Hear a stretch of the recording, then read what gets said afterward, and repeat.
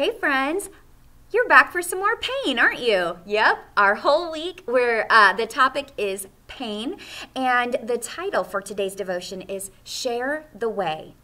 We're going to learn a little bit more about this and have a little bit of a theme verse here in Ephesians 1 verse 4, which says, "For he chose us in him before the creation of the world to be holy and blameless in his sight."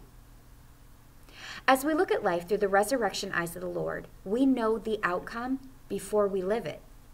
We have been blessed to read the last chapter first in the book of life.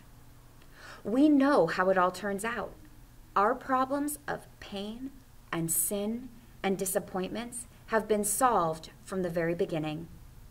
The final result is guaranteed. The Lord loves us and has redeemed us from ourselves. So what's the problem?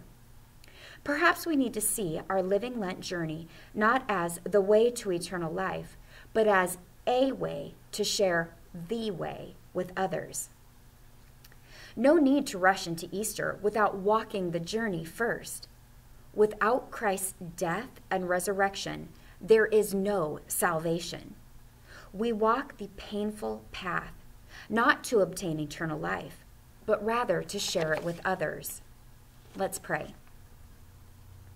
Lord of the world, bless our Lenten lives so that others can see our love for them and your love for all. In Jesus' name we pray. Amen. Amen. Okay, so our Living Lent Today challenge goes like this. Reconnect with some old friends today and find out how the Lenten journey is going for them. Remind them that Easter is coming and that it's already here.